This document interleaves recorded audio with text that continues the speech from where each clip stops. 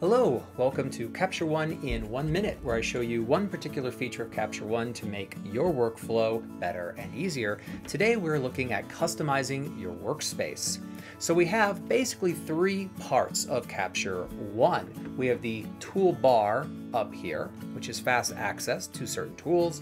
We have the tool tabs over here, and we have your browser to find images here. But what if we want these in different places?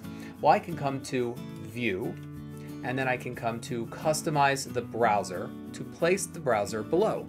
I can only move it below because there's nothing there at the moment. Now the tools cannot be on the bottom of Capture One, only the left or the right. So if I go to View, I can customize my tools and I can place them to the right. Now if I want, I could View, Customize Browser, and move my browser to the left. So I can organize my space so that things sit where I want them for my workflow. That's all I have for you today. Thanks a lot. See you next time.